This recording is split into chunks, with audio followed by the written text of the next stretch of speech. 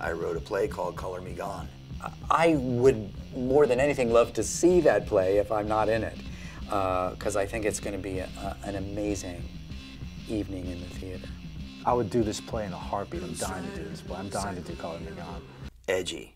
Those characters in the play are incredible people to have populate your world, because they're vivid and reckless and you know, dangerous and passionate, and those are exactly the kind of people you want to spend time with when you sit down in the theater. Gritty. But the 70s in New York, it does have a sort of legendary quality of like, that's what New York was when it was really rough. Wasn't that around the time when Ford said to City, drop dead? Unpredictable.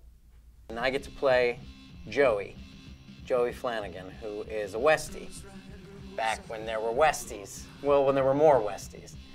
And this guy is, he's got a bit of a temper. I would go see this play under the influence of many substances. Yeah, I played a character named GTO. That role has a lot of talking, and I had proved my ability to do a lot of talking when I was in this show called Gatsby.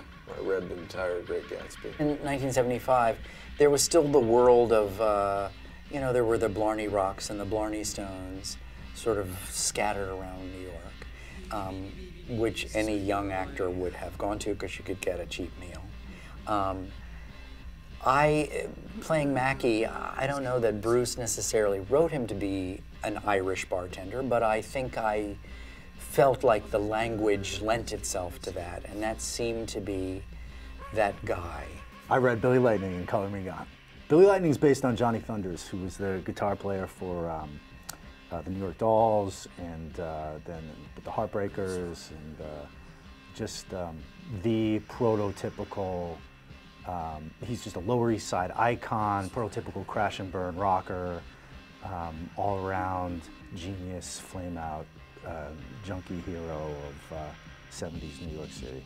The play feels rooted in a very real world of, you know, this bar of 70s New York. It's like, you know, like the Iceman Cometh, you know, but in Hell's Kitchen, you know, with rock and rollers.